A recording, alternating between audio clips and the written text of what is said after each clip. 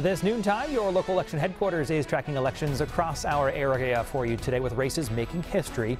Fall River's embattled Jeza Correa is still on the ballot, even though he bowed out of that race.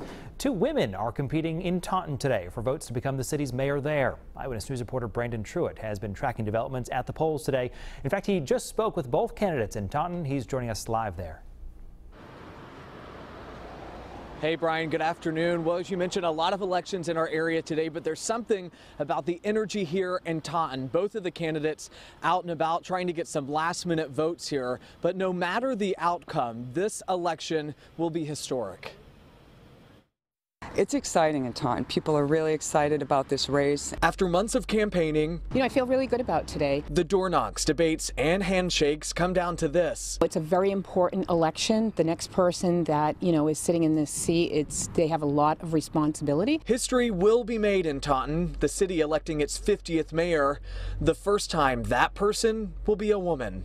Today is an important day in Taunton. You have an important decision to make. Republican State Representative Shauna O'Connell says she's the one for the job, running against the Democratic candidate, City Councilwoman Estelle Borges. Both women growing up in Taunton say they have been listening to voters. And they are really looking for some wholesale change.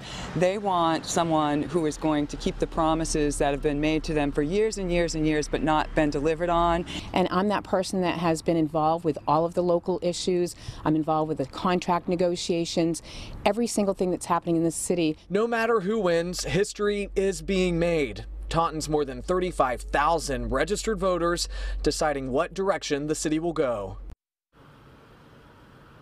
And we were talking about the rain. It's been on and off throughout the morning, but despite it, we've seen a pretty steady stream of people coming out to vote. Polls here in Taunton open until 8 o'clock tonight.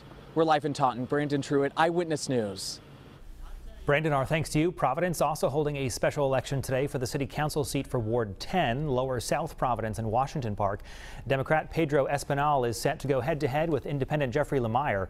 The seat opened up earlier this year after former council president Louis Aponte resigned. Aponte pleaded no contest to one count of felony embezzlement back in July.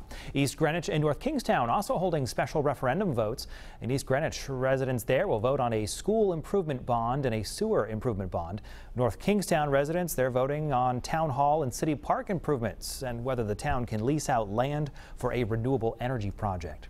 Stay with Eyewitness News, your local election headquarters. You can find a variety of resources and information on the candidates, as well as where to find your own polling place, and then, of course, the results after the polls close tonight. It's all on the WPRI 12 News app and at WPRI.com right now.